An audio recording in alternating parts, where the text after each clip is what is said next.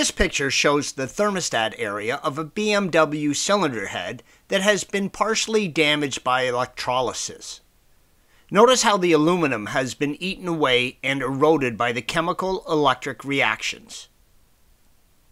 Electrolysis is caused by an electrical current passing through the coolant.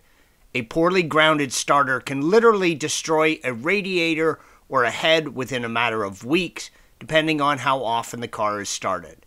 A smaller current drain, like an electric cooling fan, may slowly erode the components over many months. Make sure to constantly check your grounds. This photo shows the various lines under the rear of the 996. The blue arrow shows the cooling line to the upper right side of the engine. Green arrow, the coolant line from the water pump on the lower left engine. The red arrows, the heater supply return lines, and the purple arrow, the radiator vent line, which should not need to be disconnected. If you are just doing a drain and fill, that is fine for a standard flush.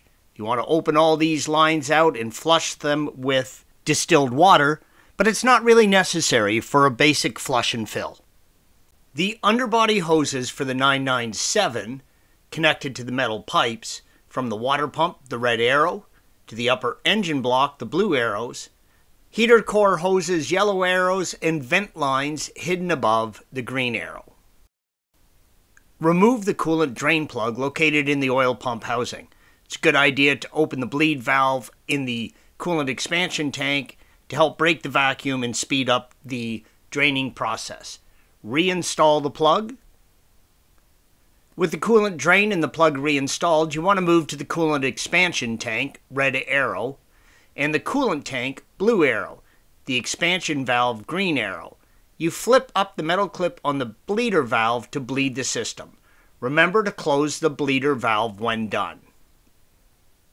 I personally like to use the Porsche factory coolant, which is a little bit more expensive, but specifically formulated for the cars. However, if you use a standard off-the-shelf coolant that meets or exceeds the factory specifications, then that should suffice as well. Plan on using about 5 gallons of coolant if you don't have a center radiator in your car, and 6 gallons if you do. Thanks for watching. Be sure to subscribe to our channel and check out another video in this series.